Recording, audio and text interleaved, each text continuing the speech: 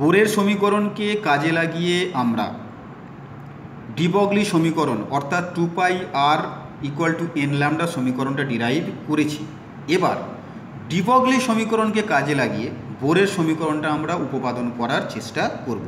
কীরকমভাবে বলছে, আর ব্যাসার্ধের বৃত্তাকার কক্ষপথে আবর্তনের কালে ইলেকট্রনের তরঙ্গ দৈর্ঘ্য বৃত্তের পরিধি সহিত সরল গুণিতক হয়। তরঙ্গ দৈর্ঘ্য বৃত্তাকার পরিধির সহিত তরঙ্গ দৈর্ঘ্যের সরল গুণিতকের মানটা হবে বৃত্তাকার কক্ষপথের পরিধির সাথে সমান, অর্থাৎ 2πr = n ল্যামডা। এটা আমরা অলরেডি প্রমাণ করেছি, তাহলে এটা আমরা নিতে পারি এখানে। এটা 1 নম্বর সমীকরণ নাম্বারিং করা হলো, এই যে 1 নম্বর সমীকরণ।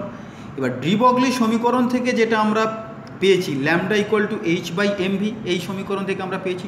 এবার দুটো সমীকরণে বা 1 নম্বর সমীকরণে ল্যামডার মান যদি আমরা বসিয়ে দিই তাহলে 2πr = n × h/mv, তাহলে এই মান বসিয়ে দিলাম।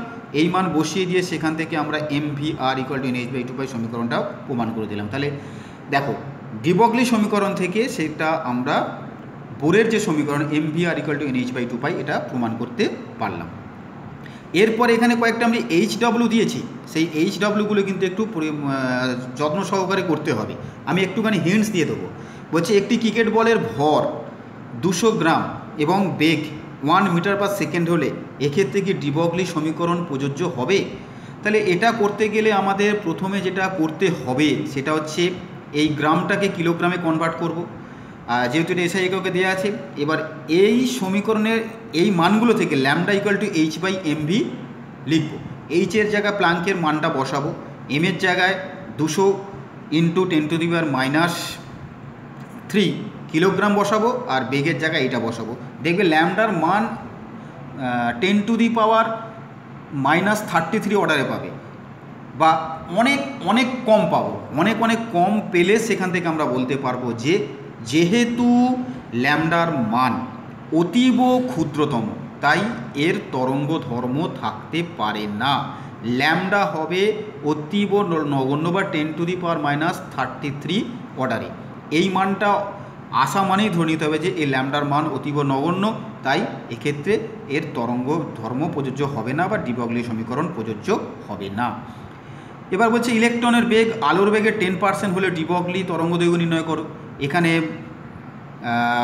এম আমরা জানি ইলেকট্রনের এইটা, বেগ বলেছে আলোর বেগের 10%, তার মানে 3 × 10⁻10 সেন্টিমিটার/সেকেন্ড ইন্টু 10%, মানে 10/100 করে ভিটা বের করবো, এইচের মান বের করলাম। এবার ল্যামডাটা আমার এখানে বের করতে হবে, ল্যামডা = h/mv। এই সমীকরণে সব বসিয়ে দাও, দিলেই একটা মান বেরোবে, যেটা মান বেরোবে সেটা সেন্টিমিটার সিজিএস বা এসআই যে কোনো একটা এককে রেখে দিলেই মানটা আমরা পেয়ে যাব।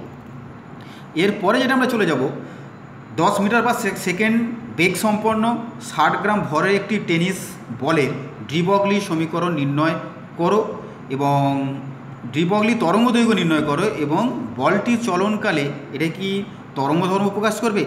একদম এই অঙ্কটার মতো এখানে সেম, তুমি ল্যামডার মানটা প্রথমে বের করবে। ল্যামডার মানটা বের করলেই দেখবে অত্যন্ত কম, অর্থাৎ 10⁻³ বা 33 এই জাতীয় অর্ডারে একটা মান আসছে। যখনই ল্যামডার মান অত্যন্ত কম পাবে অতএব ডি ব্রগলি সমীকরণ প্রযোজ্য নয়। ডি ব্রগলি সমীকরণ প্রযোজ্য নয় বলেই এর তরঙ্গ ধর্ম থাকা সম্ভব নয়। এবার ক্লাস 9-এ আমরা গতিশক্তির সাথে আমরা বেগের একটা সম্পর্ক পেয়েছিলাম। আমরা গতিশক্তি জানি E = ½ mv², সেখান থেকে ভি এর মান বের করলাম 2/e/m। এবার আমরা ল্যামডা জানি h/mv, ভি এর জায়গায় আমরা 2/e/m বসিয়ে দিলে সেখানে ল্যামডার মান বেরোচ্ছে তোমার h/2me, অর্থাৎ একটা ইলেকট্রনের গতিশক্তি যদি E হয় তাহলে তার তরঙ্গ দৈর্ঘ্য হবে ল্যামডা = h/2me। এখানে এরকম গতিশক্তি দেওয়া থাকতে পারে, সেখান থেকে তার তরঙ্গ দৈর্ঘ্য বের করতে বলতে পারে, এরকম অঙ্ক কিন্তু থাকে। এবার বলছে ইলেকট্রনের বেগ দেওয়া নেই, শুধুমাত্র ইলেকট্রনটাকে একটা নির্দিষ্ট বিভব প্রভেদ বা ভি বিভব প্রভেদের মধ্য দিয়ে চালনা করা হচ্ছে। তার ফলে তার গতিশক্তি যদি ই হয়ে থাকে তাহলে ½ mv² will be = E × v, যেখানে ই হচ্ছে ইলেকট্রনের আধান আর ভি হচ্ছে তার যে বিভব প্রভেদের মধ্য দিয়ে যাচ্ছে সেইটা। তাহলে ½ mv² = ev, তাহলে সেখান থেকে আমরা ই এর জায়গায় ইভিটা বসিয়ে দিলে যে তরঙ্গ দৈর্ঘ্য সমীকরণটা দাঁড়াচ্ছে ল্যামডা = √2 mev। এবার বলছে ইলেকট্রনটাকে যদি আমরা বা ইলেকট্রন ছাড়া অন্য যে কোনো আধানকে যদি আমরা ভি বিভব বিশিষ্ট রাশির মধ্য দিয়ে পাঠাই বা বিভব প্রভেদের মধ্য দিয়ে পাঠাই, তখন তাহলে ইয়ের জায়গায় শুধু কিউ হয়ে যাবে, অর্থাৎ কিউ যেখানে হচ্ছে ইলেকট্রন ছাড়া অন্য যে কোনো আধানের পরিমাণ। তাহলে সেক্ষেত্রে তরঙ্গ দৈর্ঘ্যের মান হবে lambda equal to h/2m Q into V. এই হচ্ছে আমাদের আজকের ক্লাসের যাবতীয় অংশ। নেক্সট দিন আমরা অন্য ক্লাস পড়ব, অর্থাৎ জিম্যান এবং স্টার্ক এফেক্ট আলোচনা হবে। তারপর তোমার হাইজেনবার্গের অনিশ্চয়তা নীতি ব্যাখ্যা হবে। ব্যাখ্যা হলে এই অধ্যায়টা কিন্তু আমাদের মোটামুটিভাবে শেষ হবে। ঠিক আছে, এইভাবেই আমরা এটা শেষ করলাম। পরের ক্লাসে গিয়ে আমরা নতুন শিখব।